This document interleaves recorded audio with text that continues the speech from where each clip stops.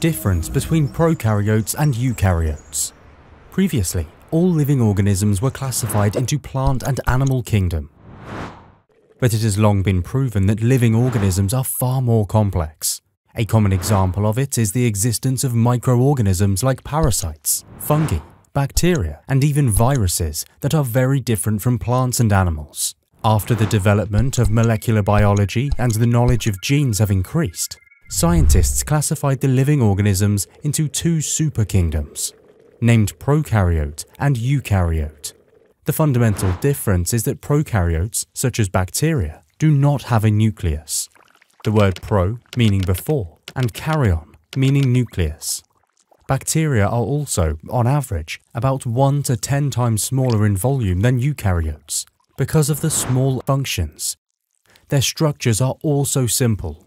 The genetic material of prokaryotes is present freely in the cytoplasm. Together with few organelles, prokaryotes have slightly smaller ribosomes, about 18 nanometer in diameter, also denoted as 18S. None of the organelles are membrane-bound. Their cell wall functions as a protection from the external environment.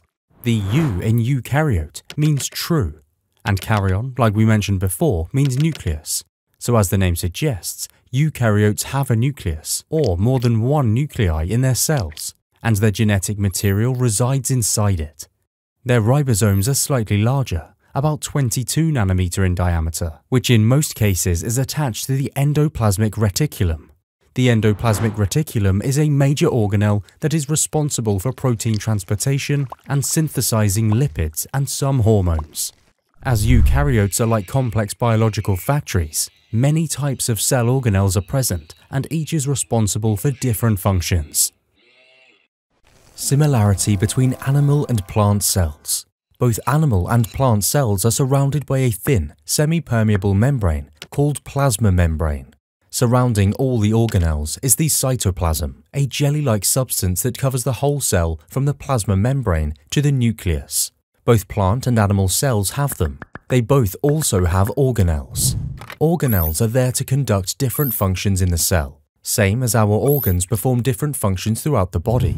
For example, both types of cell have nucleus which can be seen clearly under the light microscope, as it is darkly colored due to the chromatin material inside it.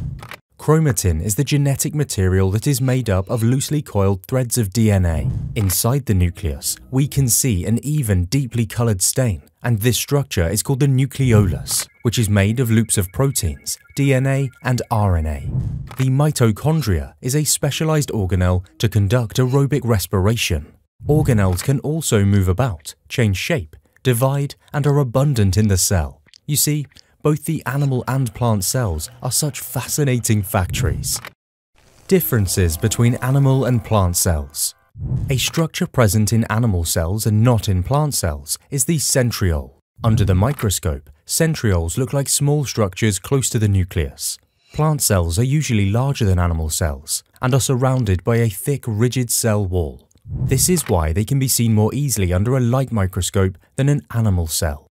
The cell wall gives the plant cell a definite shape, preventing the cell from bursting when it enters by osmosis. Plant cells have another interesting structure, the plasmodesmata. The plasmodesmata is like a road connecting a neighborhood together. Substances sent to neighboring cells with the help of cytoplasm, which pass through pore-like structures in the cell walls. Plant cells also have large vacuole that covers most of the cell. It is filled with fluid of mineral salts, sugars, oxygen, carbon dioxide, and even waste products. Some pigments that give color to fruits and vegetables are also located in vacuoles.